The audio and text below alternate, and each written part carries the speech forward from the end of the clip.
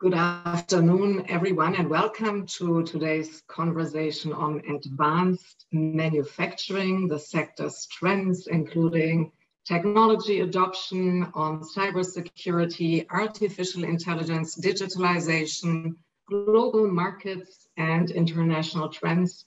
I'm Ulrike Bar-Gedalia, the Senior Director of Digital Economy, Technology and Innovation here at the Canadian Chamber of Commerce. And I'll be moderating today's conversation, to which I greatly look forward. Without further ado, I would like to introduce you to the four esteemed speakers and panelists I will be joined by today. There would be Matt Ambrose of BDO, we have Mehdi Meraï of Deloitte, Glenn Millard of EDC, and Alexandre Blanc of VARS, which is an RCGT cybersecurity subsidiary. So in light of, if I may say, Cybersecurity Awareness Month, and in the spirit of cybersecurity, Alexandre, may I ask you to start introducing yourself and provide some opening remarks? And then I will move on to the next speaker. Alexandre, the floor is all yours, please. Thank you. Hi, everybody. Happy to be there. So I'm Alexandre Blanc. I'm a VCISO at VARS, as we said, working under cybersecurity branch of Raymond Chabot, Van Thornton. And we are going to cover today an interesting topic about the Industry 4.0 and the industrial revolution. And this is quite a challenging topic, and I like it very well because this is the convergence of technology and industrial world, where we are going to bring automation from the IT side of things to the industrial side of things.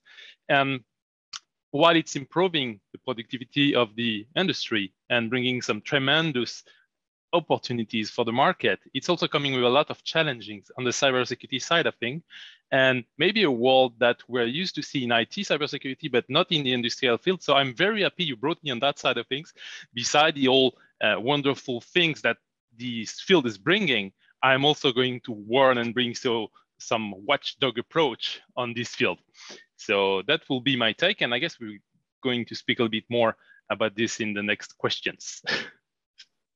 Thank you very much, Alexandre. We look forward to those insights for sure. May I move to my next square on the screen, which Mehdi of Deloitte, if you could please introduce yourself and your theme. Thank you. Thank you so much. So Mehdi Meraï joined Deloitte recently. I used to be the former CEO of Data Performance, specialized in artificial intelligence applications and machine learning deployment. Very big interest in the Industry 4.0. We had experience Canadian experience and also international and Asian experience on manufacturing. And I would like to share an interesting momentum that the Canadian manufacturing sector could catch today, and it could have heavy and positive impacts on the Canadian economy, and where we can play an active role on this transformation. So looking forward for your question, and I will share with you some insights. Thanks. Thank you, Mehdi. Looking forward to that too. And I had the pleasure to work with you previously on AI and artificial intelligence engagement. So fantastic. Thanks. Moving over to the global side of things and export markets, Glenn Millard, EDC, if you could please introduce yourself. Perfect. Thank you very much. And I want to begin by thanking the Chamber and my fellow panelists for the opportunity to be here. As mentioned, my name is Glenn Millard, and I'm the Regional Vice President for Ontario for Export Development Canada. So, given the role that I play, manufacturing and Industry 4.0 obviously is very close and near and dear to our priorities. Today, I'm going to focus my participation in the discussion by trying to bring the international trade angle to the conversation. Our organization, EDC, we have a long history of supporting manufacturing in Ontario and Quebec and across the country. As Canada's export credit agency, we are dedicated, of course, to helping Canadian companies succeed on the global stage. So we do that by, equipping them with the tools they need, whether that be trade knowledge, financial services, equity, insurance connections, anything to grow your business with confidence. And so when we think of the advanced manufacturing sector, right off the bat, Canada benefits from one of the best R&D environments in the world. And to complement that R&D environment that are willing to work. And so, to look at examples of that, there's several of them. Probably one of the most innovative and getting a lot of attention these days is the Kitchener-Waterloo region. It's quickly emerging as a global leader in these new segments of the sector, including systems integrations, AI, as Mehdi mentioned, sensors, machine vision, and automation. So we're very excited about the sector and excited to be here today. And as we do still all find ourselves stuck in this challenging and unpredictable economic environment, as we continue to emerge from the global health pandemic and the rest of the world continues, we see a very strong manufacturing sector emerging. And so we're very excited to have that opportunity to speak today, to take that sector and this group to the globe. So thank you very much. Thank you very much, Glenn, for that. And you broke up slightly once in a while, but maybe it was just me. So staying close to the mic, and I myself won't move much in order to ensure we have good sound here. Not to worry, we just want the benefit of the audience to benefit from all your knowledge to ensure we all can hear you really well. And Matt, last but not least, from BDO, you and I talked a lot about various areas of tech adoption and digitalization leading up to this conversation. So please, the floor is all yours. Great, thanks, Ulrich, and pleasure to be here. Thanks for joining, everyone. Matt Ambrose, I'm a partner in our BDO's management consulting practice, and I focus on digital transformation and value creation. Been consulting for over 24 years around the world, public, private, not-for-profit organizations. I do a lot of work in the manufacturing and distribution space, process, discrete, et cetera. And really happy to be here and wanted to talk about just level setting. And the accelerated adoption and deployment of technology by Canadian manufacturers has had a tremendous impact, improving the quality and reducing costs and improving time to market with new products and services, and expanding the sales channels. There are many new emerging technologies being leveraged today, including internet, industrial Internet of Things, modern analytics, artificial intelligence is a hot topic, hardware and software robotics, and artificial reality and virtual reality, 3D printing, modern workplace, the list goes on. So we're at the cusp of technology, and I must admit, in light of COVID, I always like to say technology adoption has been advanced by 5 to 10 years. So looking forward to the dialogue today. And with that being said, we'd be remiss if we didn't consider the cybersecurity risks and considerations. So I'm looking forward to Alexander's commentary on that as well.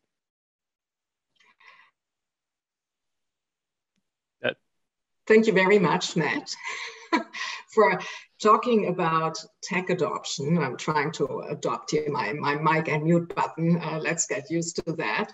And you and I spoke about, you gave a whole range of what tech should be or could be adopted. And I can envision that a lot of companies might be a little bit in catch-up mode, or even to start thinking about it. So perhaps, may I ask you, what's your advice to those companies who wish to start their journey on digital acceleration or adoption and transformation, and those that are trying to catch up? Maybe you can go into a little bit more detail there. Yeah, sure. So regardless of your status, every organization needs a plan. So you know where you're going and how you're going to get there. Recognizing the world continues to evolve, and your plan needs to be flexible and adapt. Your plan needs to have a short-term, tangible focus on 6 to 18-month initiatives that identify the quick wins and demonstrate progress, provide insights, and energize and enable your workforce, and contribute to the bottom line, while still aligning with your longer-term strategic 3 to 5 year initiatives. Most organizations indicate their resources are overworked, which is a common challenge. And many automation solutions are available, such as RPA, robotic process automation, which can free up resources. It's a quick, easy solution you can put in, free up resources so that they can then focus on higher value-added tasks versus the mundane data entry that a lot of them are doing today in the industry. You can also you also can't just focus on technology. We tend to look at things through a people, process, technology, data, and cybersecurity lens. And as the primary levers that need to work together, recognizing technology can be the driver or the enabler of change. If your organization's has adopted technology over the years, then you're more likely leveraging tech as an enabler. However, if you're stuck in the world of legacy, then you can leverage technology as a driver of change. Noting solutions have evolved considerably over the years and providing significant advancements in processes and efficiencies, which have a wealth of, which ultimately contribute to your bottom line. Those that are more advanced, you have a wealth of data that can be leveraged and automated through sensors, analytics, artificial intelligence, that can drive timely decisions or even give you opportunities to monetize the data, providing new services. A lot of organizations don't consider that aspect. Many manufacturers are using artificial intelligence or augmented reality to provide training and support conveniently and cost effectively. That's a game changer for organizations. If you look at a simple example such as Boeing, when they had to put an engineer on a plane and fly them to Australia to fix an engine versus using augmented reality, and they sit in their living room, frankly, nowadays, and just walk somebody through the process. Very cost effective and instant access versus potentially weeks and months of scheduling. Another important consideration is the people. They don't tend to like change, and you need to consider the change management implications as well as the resource pool that's available in the market. I've worked with many organizations that indicate they struggle to attract and retain appropriate talent, and there are many options available to align your respective needs. However, when you're recruiting, I urge you, don't focus on what was needed in the past. Focus on the future and where you're going.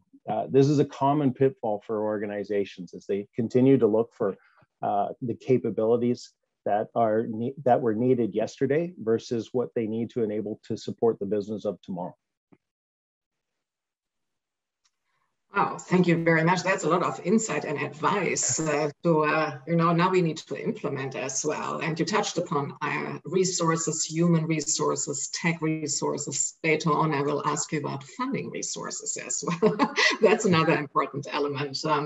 I would like to move on from here to you, Mehdi, tech adoption. And Matt, you mentioned various times artificial intelligence as well. And Mehdi, I know that is also your field of passion, expertise, and I know so much more, but AI and the advanced manufacturing sector, why? Why is it important? What are the benefits and what might be the hurdles and obstacles that come along with it? So what do you have to share on that front with us? So I think I will start with the why. We know that manufacturing, for example, in Canada, represent more than 10% of the revenue of the country and of the labor, and it's a very important sector. And we can see like how critical this sector just by remembering like the COVID-19, the first months when it happened, and we see like the disruption that when like manufacturing like sector is disrupted, it can disrupt almost every aspect of our life. What's interesting about artificial intelligence, and which is something that happened like only a few years ago, if we recall AI and the boom of ML and deep learning, it happened like 2015, and when it was like a very bizarre piece of tech and of science at that time. And a lot of progress happened on only very few years. So we moved from the trend where things are done in research labs to very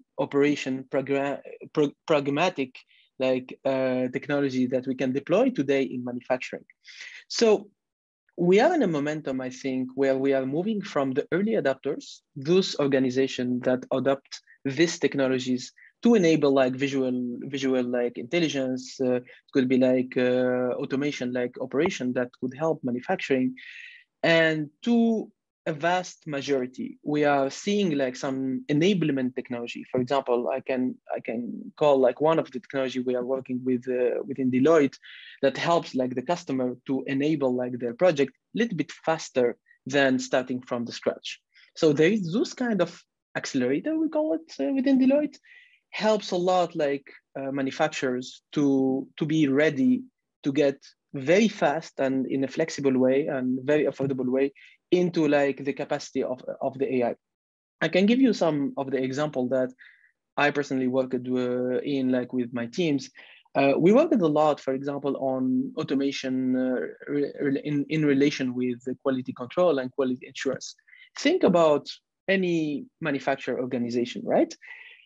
We have today like the need of, I think like the future is real time and customized. And today we need to adapt to this reality. Customer is asking for very specific like needs, and we have like sometimes surge of production. How fast I can adapt like my production pace to this like reality? If you think about, for example, mask, N95 mask manufacturing, for example, you know, there is a surge that happens. We need to adapt like to be able like to provide to the society like the products and the units they need. How much I can increase like the production pace? I can increase the machines, but can I increase in the same time like the human factor as fast as I can with the machines? Clearly no.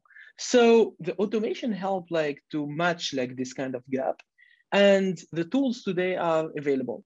Most of the cloud like technology is very affordable and accessible. The IoT devices and technology become very affordable, and it's almost today a commodity, right? And the AI part on top of all of that, we have like technology that we can like enable like manufacturing in very few number of weeks, by the way. So that's the momentum, and I think Canadian is well positioned like to take part of this opportunity. Well, that again sounds like a whole portfolio and rainbow of wonderful things to consider. And do you look into the future? Where did we come from? Where are we now? Where can we go? Where could we be at? And let me just ask a follow-up question, Mehdi. I mean, a lot of companies might ask themselves, why does it matter to me particularly why that technology and why now? You talked about acceleration, cost savings, but what are some maybe obstacles, hurdles? I mean, there are a lot of challenges and opportunities as you described them, but I would ask like, why now if I was a business? Just give me the AI pitch. What's so important here? Sure. So the AI allows people generally either to automate things or to augment their capacity. And both of those capabilities are most needed in a very global world, right? We have like competition everywhere in the world. We have like some part of the world where they are investing massively in automation. So imagine you are producing the same kind of products. All what you want is to deliver that product like faster, cheaper, more secure way. And with automation, for example, we can produce faster. We can deliver to the customer in the right moment, because like big part of like the automation or the value chain is automated. And basically we can reduce cost because almost it's needed economically like for every organization to be able to sustain like their future and continue to innovate. So it's kind of like the AI technology today proved that the value that it can bring, it's more than just research and reports, right? We today can calculate very easily like the return on investment in terms of like cost reduction. Returns, for example, I would like to reduce the returns because every return that the customer is not satisfied, first, I pay like this returns. Second, there is a reputation that get affected every time. So put yourself like in a position of a Canadian manufacturing, for example, furniture manufacturing. All what I want is the product I send to my customer will not be returned, because if it's returned, I will pay that return. And in the same time, the customer is not happy, and the customer will share like this information everywhere since we are in the internet world, right? So I think it's time like to embrace this kind of technologies today. Thank you very much to answer that follow-up question. You talked about everywhere, there are no borders, well, which is true with technology and with markets. Elaine, that brings me to you, export markets, global opportunities. Let's face it, our own little province is too small, our country is smallish. There are the global scale and the horizon, that is endless, but it comes also with challenges and certain barriers. And so how can EDC help, or what is important as a company to consider if I want to embrace exporting global markets and so forth? What advice do you have? I think it's a very important element with all these beautiful technologies I think it's talked about. Yeah, so I mean, first we must recognize that Canada is a trading nation, right? As was previously mentioned, and we're a large resource-rich land, relatively small population, and huge capacity to produce more than we consume. And when you start to layer on all of these innovations and these new technologies that Mehdi and others are talking about, that ability to produce continues to grow, both here domestically, but also in the application of these technologies as we export the tech itself to the world. So, you know, as a result, goods and service trade represents about 66% of our total GDP. And so, nevertheless, that's a great success and we do it well, but there is a lot of room for us to do better and to diversify those exports. So, as the vast majority of our exports continue to go to the United States, which there is nothing wrong with that, but if companies are to continue to grow and become global leaders in their field, they have to start looking beyond just our North American borders and look at truly, as Mehdi, I believe, mentioned, or Matt, this is really a global play, right? It's no longer just what can we do in Canada and how can we apply this technology to our own goods and services production. Second, it's proven exporters tend to perform better than non-exporters for many, many reasons. One, they specialize their production, which was already mentioned. By specializing, they enjoy economies of scale, and they interact with and learn from their foreign consumers and competitors. And so as we continue to learn and face that stronger competitive pressure, that prompts the continuous investment in to improve our business practice and to improve our technologies, which is critical. So when you look at that environment, you know, research shows that exporters tend to be much more innovative. So the most innovative companies are exporters, and those companies that want to innovate tend to end up being exporters because as they continue to innovate, they create markets globally for their products and services. And so our research shows that it's roughly, you know, exporters invest roughly twice as much into R&D activities as non-exporters, which is a huge benefit to the economy as a whole here at home. But they're not just innovative. So exporters are productive as well. Research shows the Canadian manufacturing sector finds that those manufacturers that export produce 13% more output per worker than non-exporters on average. And so this suggests that not only are exporting companies innovative, but that innovation helps improve the performance of the economy. In generally, the more intensely Canada exports, the higher its overall productivity is. So innovation, adaptation, it all leads to a greater overall economy for us. So when we look at this thing, you know, we've got large companies, we got medium-sized companies, we got small companies. Without question, the new exporters, who are typically smaller, they enjoy the largest benefits from exporting because they grow the fastest, right?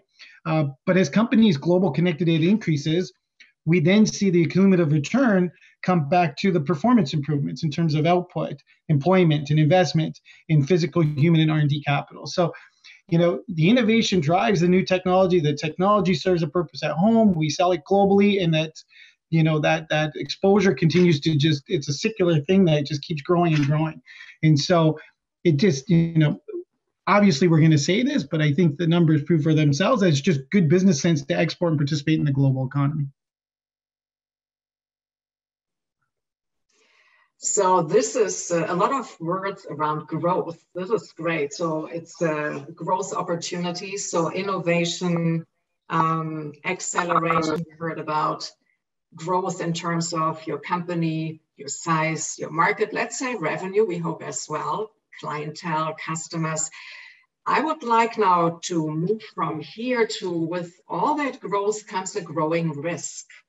So I always think safety first, security first, cyber security, and somehow this, I think, brings me to you, Alexandre.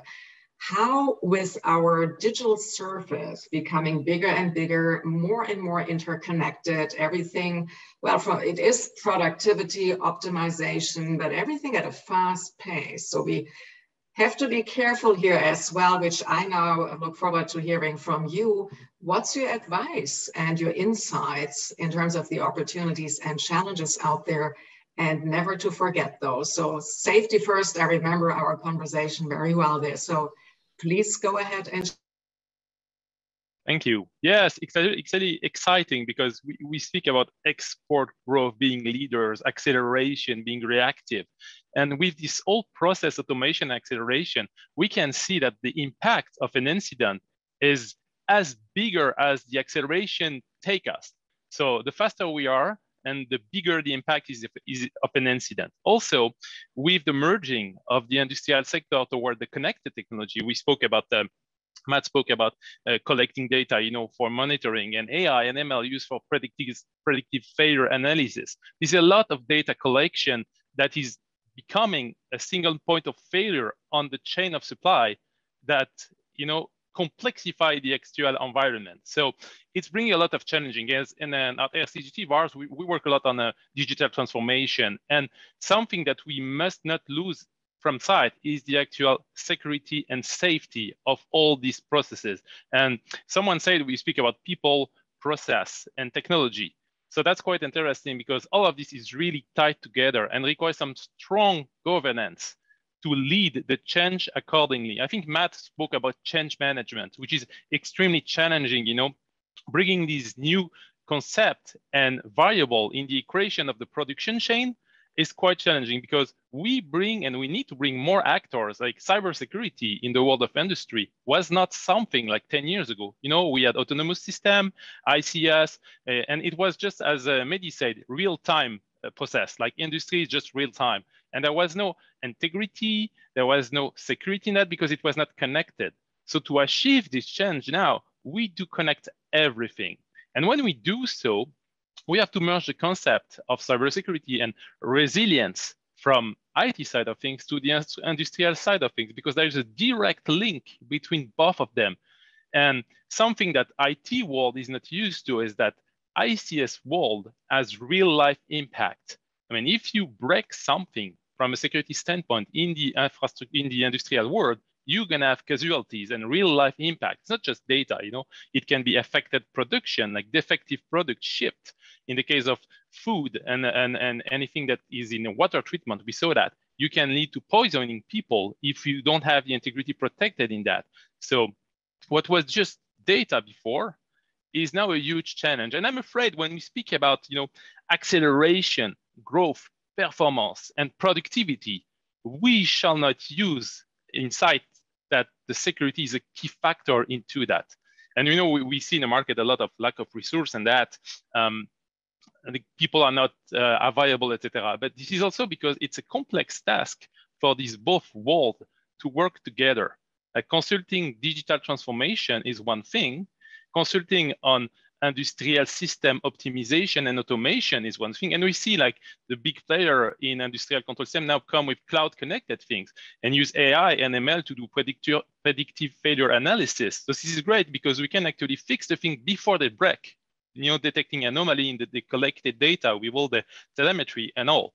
But he's also opening doors, which is growing, as you say, the attack surface of the infrastructure. So the more we connect, the most point we have to check and monitor to protect the safety of the process and infrastructure. So that would be my take on that first side of things. Thank you very much for this, Alexandre. It's actually interesting listening to all of you, all these opportunities, and then we need to take a little breather and say, well, it comes at certain risks, which I like Matt and Alexandre, you referenced the people and the process and the change management. It is, at the end of the day, a people opportunity and people challenge as well, right? Those are the I would say that the main actors, because they use they develop technology, they use it, they analyze it, they sell it, they implement it, they install it, and so forth. There is some automation. I realize that maybe I don't want to ignore artificial intelligence has a lot of probably also going forward, doing a lot of these things as well. But thinking about this a little further, Matt, I wanted also to ask you in this context, and you spoke about IT resources and perhaps sometimes challenges with resources, which is an important topic. Funding comes to mind, financial resources as well. So are there any specific government funding opportunities you could bring to the business's attention to tap into, or other opportunities that you might suggest in order to either address a resource bottleneck or an opportunity that might not be directly related just to government funding, but perhaps you have some insight there to share. Thank you. Sure. Yeah, so at any given time, there's probably about 3,600 different government incentive programs available. We work with a number of manufacturers, and we actually have a whole government incentives team at BDO. That's their role, is to help you identify and align the right funding opportunities and work through the process and get the funds. There are a number of different organizations and associations that focus on the manufacturing industry, such as CME, the Canadian Manufacturers and Exporters. Also, NGEN is another big one, working with a number of clusters across the country. So I do a lot of work with those organizations. And as I mentioned, there's literally thousands of opportunities out there. And the government's focus is really on making Canadian manufacturers competitive and remain competitive, and creating jobs. It boils down to two very simple, specific objectives. And as I said, we've got a team that helps you navigate through that process. If from what types of funding is available, it ranges from things such as training dollars to interest-free loans to grants, and it really depends. And it's a moving target, which is why I can't be too specific, because what I tell you today could be different tomorrow. And quite frankly, every time that the government changes, the opportunities change. But I've seen things from literally thousands of dollars per employee for training to millions of dollars for major initiatives. So yeah, it is there are a lot of options out there, and I would suggest you can go to the government website or reach out and get help. That's what I typically recommend, because it is a complicated process. Well, as a follow-up question, as you and I had connected on that specific topic leading up to this conversation, if there is such an abundance, which is actually beautiful, but if it is a little bit challenging to maybe tap into or identify what is really important or relevant to your company and eligibility criteria, is there any specific advice, like one statement for the advanced manufacturing companies listening into this conversation, or how to navigate such a abundance and actually generosity of programs out there and make use of them for those organizations and tap into them by experience? Yeah, as I mentioned, I suggest reaching out to someone like, we've got a government incentives team that will help you navigate that process. They'll go through and help you. They'll understand what it is you're looking to do. They'll be able to quickly identify what funding incentives programs are relevant and where you have a good chance to succeed in obtaining the funding. And then they can also help you navigate what's the application process. And there are some follow-on things. It's not a matter of just apply and get a check, frankly. Sometimes, depending on the amount of funding, sometimes there's some monitoring and reporting that has to go along with that. Because as I mentioned, I've seen some funding incentives be in the magnitude of millions of dollars. So there's a little bit more scrutiny and reporting around that. But nonetheless, it could be as simple as putting in a new system and you're looking for training dollars just to get your people up to speed. Okay, fantastic. Thanks for that. So that's positive news all around, bringing me to the report you mentioned, CME, which has also provided a great insights on many levels, again, opportunities, but also barriers and challenges. And Glenn, you and I actually had connected on the CME report, and I do know that you have some more insights to share there, because the report highlighted that finding new clients or business partners and developing export markets outside of Canada were actually identified as a top barrier for advanced manufacturing growth in Canada. So how again could your organization address it and help with that? Yeah, thanks. I mean, so we hear this all the time. I mean, helping Canadian companies or exporters overcome barriers is really the core of what we do at EDC. And as Canada's international risk experts, our primary role is to take on the risk so that Canadian companies can focus on taking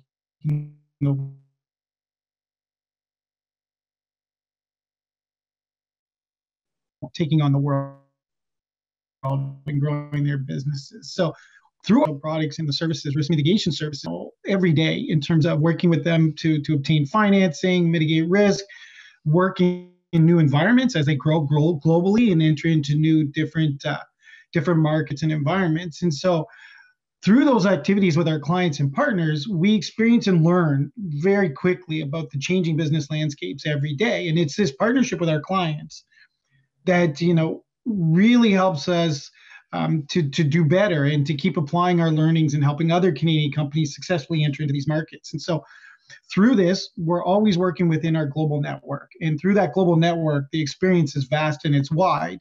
And it's that experience that feeds our ability to deliver, but it also allows us to leverage these connections and these different networks that are established around the world to the benefit of other Canadian companies. If you're to look to some of the other large, economies of the world, like the United States or Asia, much of this role of finding new markets and finding new buyers falls on the hands of, large multinationals as they create export opportunities for small companies through their supply chains and through their own activities.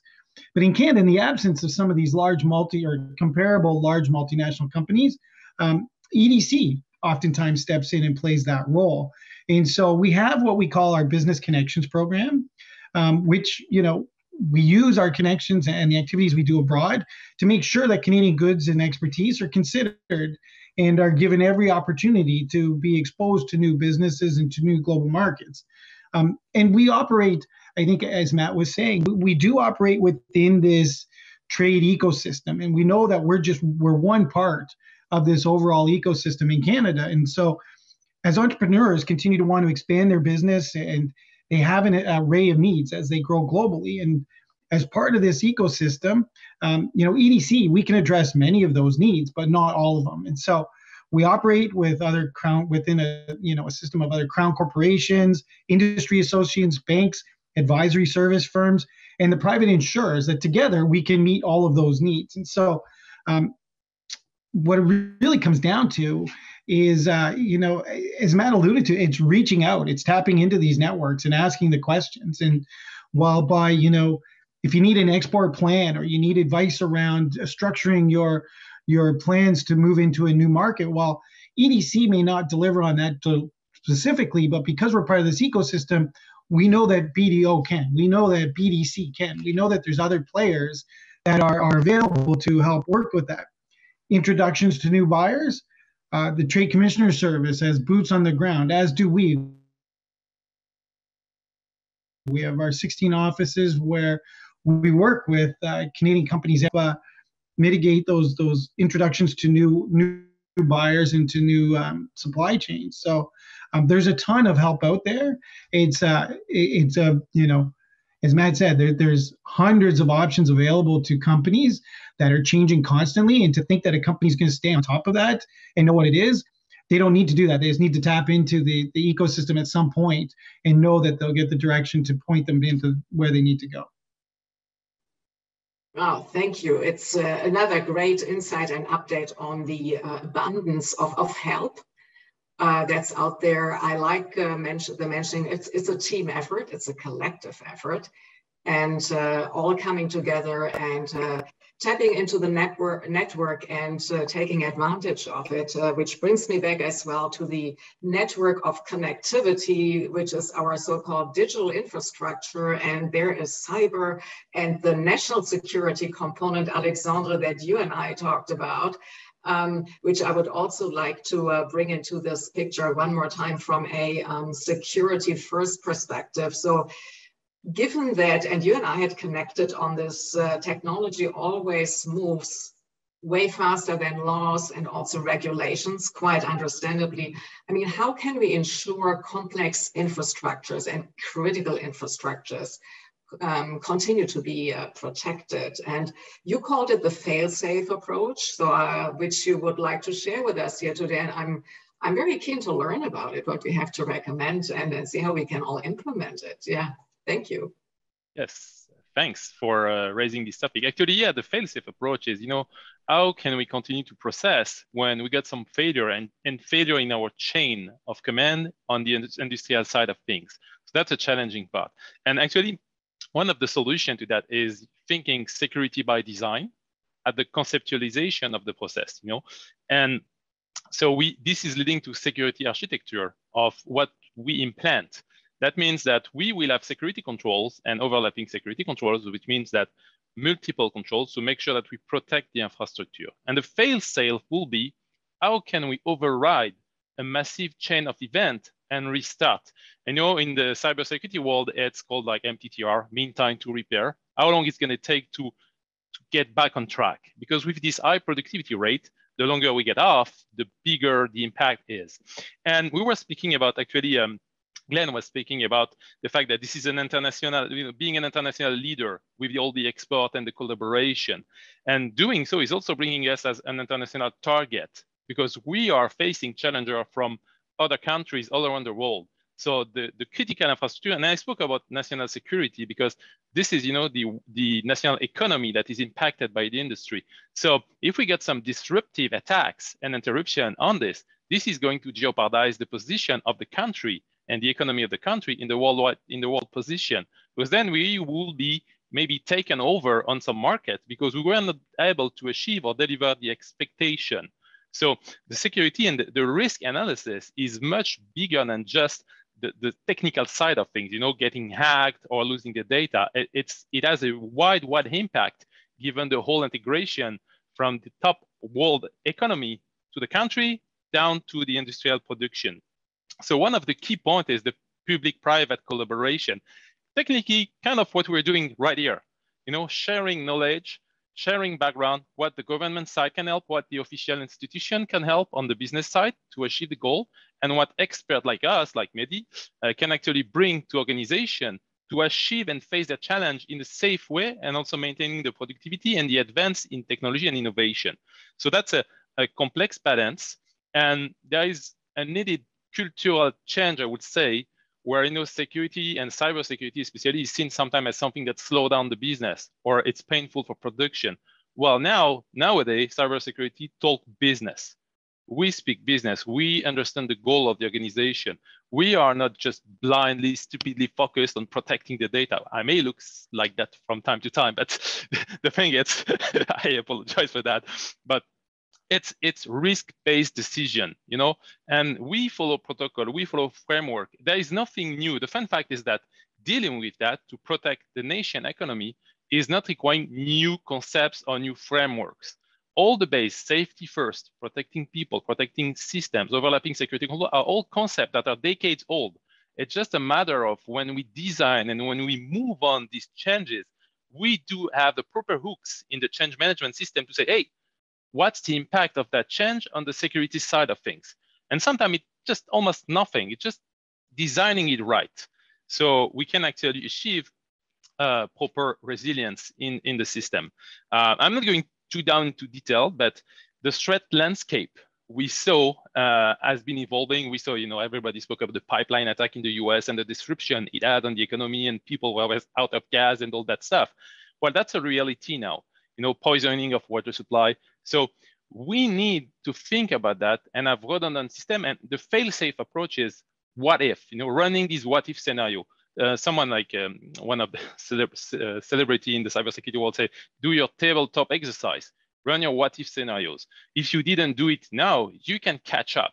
It's better to design, but if you didn't do it, come on, go every stakeholders around the table and run your what if scenario. What if we are hacked? Just take what's in the news and apply it to you. And that's gonna raise the security posture. And then obviously you should work with specialists in the field. So you're gonna raise your maturity in that field. And sadly, the IT security maturity must be applied to the whole chain as well now. And we have to work together.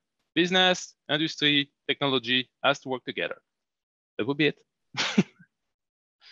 I really enjoy your passion. This is like, I hope it really translates into implementation on the receiving end of the audience, and that everybody, I must say, understands it as well. It can be sometimes a little bit complex or maybe intimidating and overwhelming, but thank you for that energy you bring to the importance of cybersecurity, that maybe more people should be as energetic as you're about, because it's such an important topic. Thank you so much. Thank you. No, wonderful. Thank you.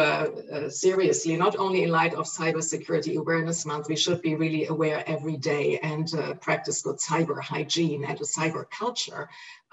Mehdi, having listened to Matt, Glenn, and Alexandre before we go to questions from the audience, is there anything you wish to add while listening to everybody? Anything thought-provoking or any final statements just from your point of view? Absolutely. So I think I really like it what Alexander mentioned about, security by design. And I think that's the way we should go now, by designing solutions where security matters day one, from the conceptual design of the solution.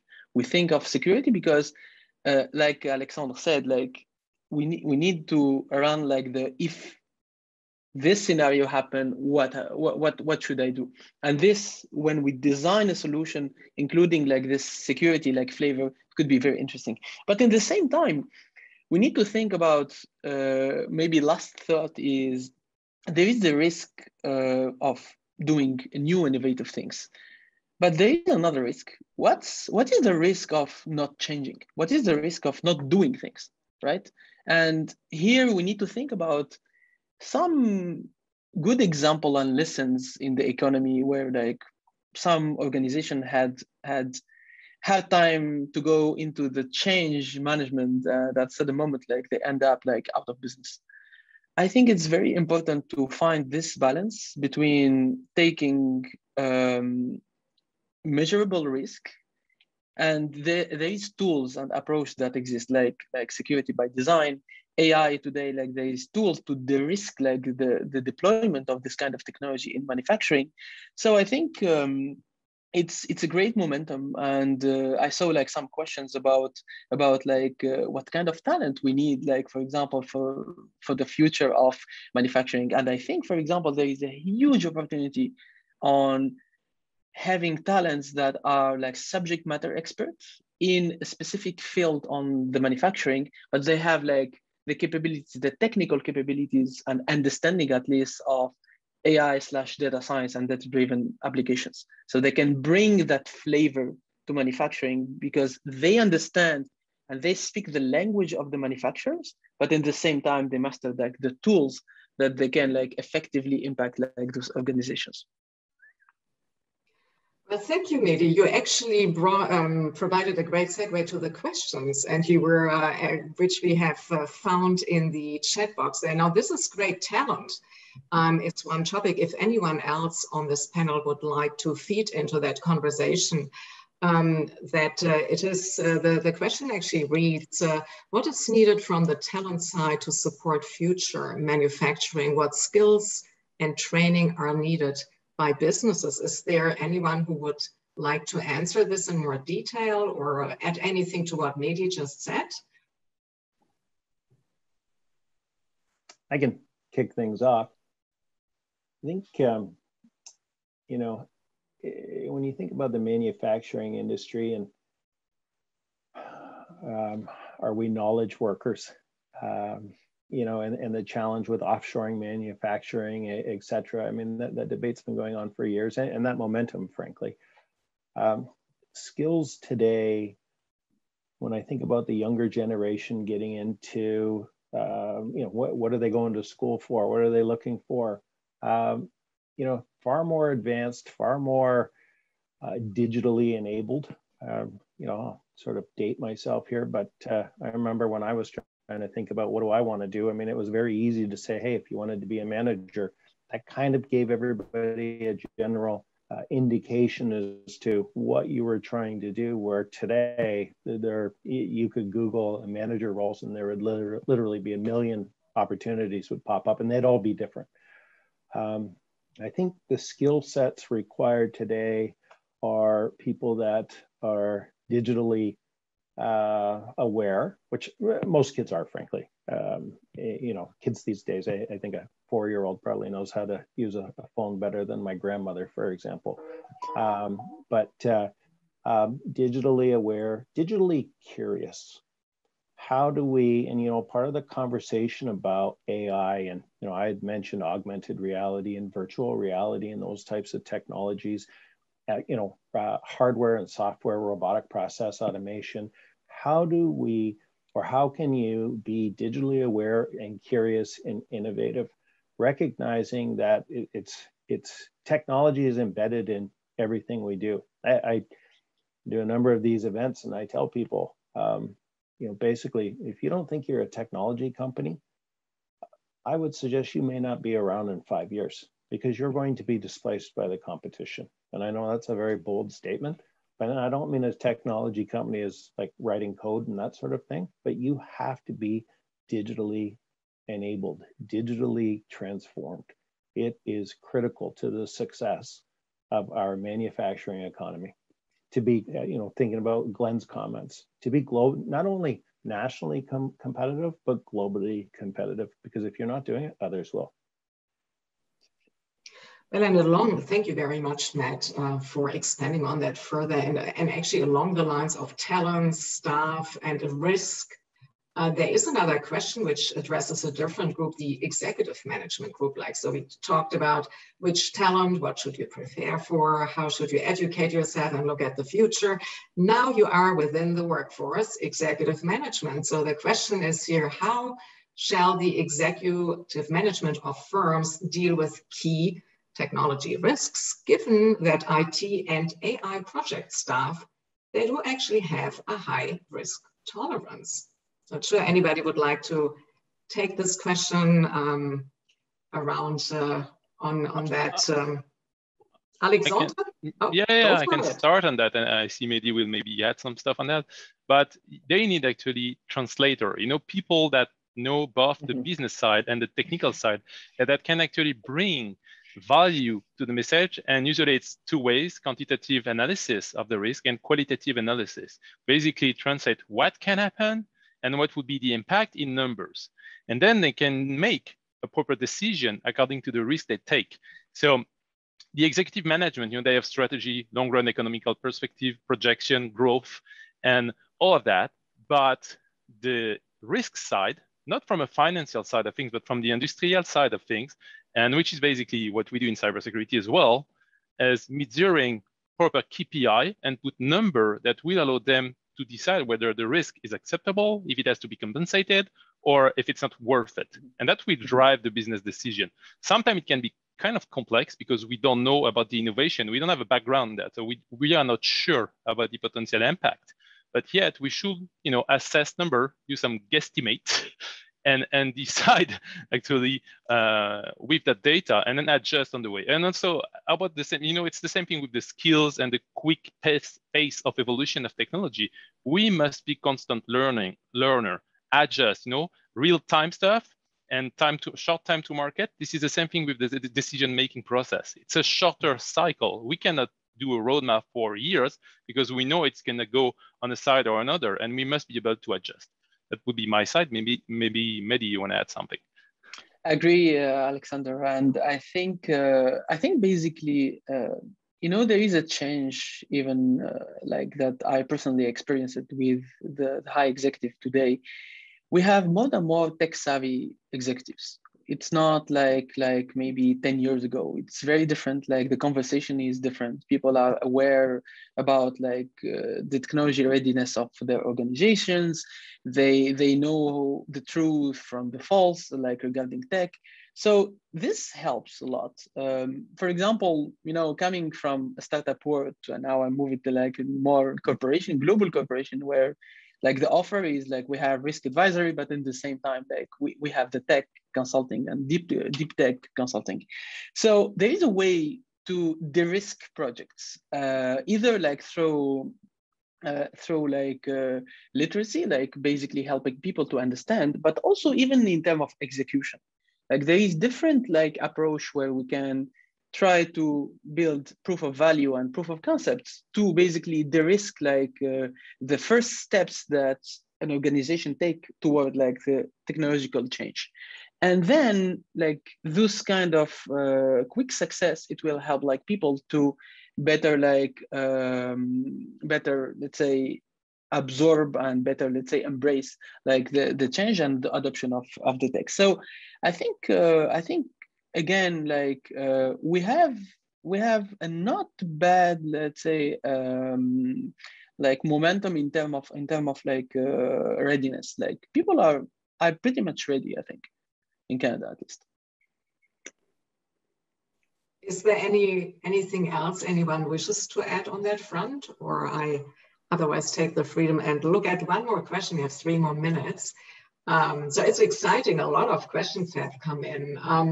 Perhaps a little bit of knowledge and knowledge sharing on 3D printing. There's a question if this is being utilized. Are there any specific examples? And a reference was made to Japan. And is there anyone who wishes to enlighten the audience here? I see you're not, Alexandre or Mehdi. Everybody is waving. So 3D is a hot topic. Yeah. I start, Matt, may I start with you and then we go around? Okay, please go ahead. Sure, yeah. I mean, 3D printing is becoming very popular. If you think about prototyping, like rapid prototyping, I was watching some material the other day where they're actually 3D printing homes from the ground up. If you think about printing materials, or even if you're trying to get your products to market, and if you think about the distribution network, maybe it's difficult to ship things to a certain area, and 3D printing could be a viable option. And it's amazing how much that technology has evolved. And it doesn't have to be that costly. I mean, 3D printers range from minimal amounts to like hundreds of thousands, right? Like you can spend a lot of money on them, but they can put a lot of flexibility, agility, adaptability, creativity, etc., innovation into your manufacturing business. And I do apologize. I have a hard stop, so I'm going to have to drop off in a minute. Thank you very much, Matt, for sharing this. And we do have another minute, so a few seconds, Alexandre and Mehdi, yes. Can you? I don't want you to speed talk, but perhaps you start sharing, and I'll be quiet. Okay. Happy to jump on the 3D printing side. I mean, this is a change between the factory industrial processing in chain and the factorization, producing on demand. Actually, when you dismantle a chain of production because a product is going out of production, you cannot support it anymore, like in the automotive industry. Now, industrial 3D printing is changing that by allowing industry to produce on demand. And you don't need the big chain of production anymore to actually shape an actual full product. You can just build a part on demand. So this is going to be when the product get there, I mean, the product used to 3D print, and when it becomes, it's soon to be there as reliable as the industrial production of parts. That's going to be a huge change because basically you won't need big manufacturing chain and robot as we know it now. It's going to be much more dynamic and adjustable. So it's going to be a revolution. It's going to take some years, but it will change the things. So that would be my take on that. Excellent take on that, by the way, Alexandre. And I agree. Like, the revolution comes like out of basically like a sort of revolution in terms of IP and in terms of research and development. I had the chance like to work like with many Japanese manufacturers, like especially automotive manufacturers, like for years. And I think 3D printing will bring a room for disruption, because, for example, they took, like in the question, they mentioned like Japanese automotive manufacturer, for example, like those companies, like they fine-tuned their processes for years and years, tens of years. And with the 3D printing, it allows like to new player, new disruptor to bring like similar kind of quality and fine quality very, very, very fast without like doing like that process. So I think it's a big opportunity like to let new player enter like very hard to get in markets, let's say. So interesting topic. Well, thank you very much. That was Glenn. While we have, do you want to add anything to 3D, or you're all good there? 3D and global markets. Okay, fantastic. Well, thank you, everybody, all the panelists, and Matt had to drop off. A big thank you as well. Mehdi, Alexandre, Glenn, it has been a real pleasure. It has been highly engaging, greatly informative and insightful. I learned a lot. I'm sure the audience learned a lot. And thank you to the audience as well, and my wonderful team behind the scenes.